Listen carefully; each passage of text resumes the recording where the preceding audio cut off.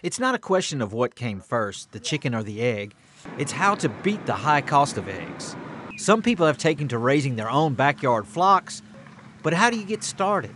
So you can order chicks from online hatcheries or from local feed stores for approximately 10 chicks for around $35. But before you place your order, there are some other upfront costs to consider before you collect that first egg. The initial investment of shelter, that takes feeders, waterers, a roof, a place to perch for the chickens, also a place for them to brood and lay the eggs. That is all a part of that initial investment. And before you serve yourself that first egg, you need to feed your chickens. Duvall says that it can be up to $30 a month for 10 hens. And what about the time allowance?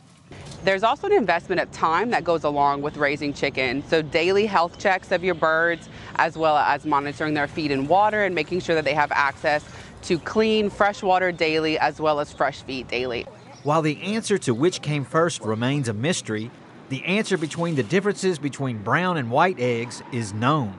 The only difference between brown eggs and white eggs is the color of the shell. There's no nutritional difference at all. Different breeds of chickens will lay different colored eggs. And know the municipal regulations regarding livestock within city limits. You wouldn't want to run afoul of the law.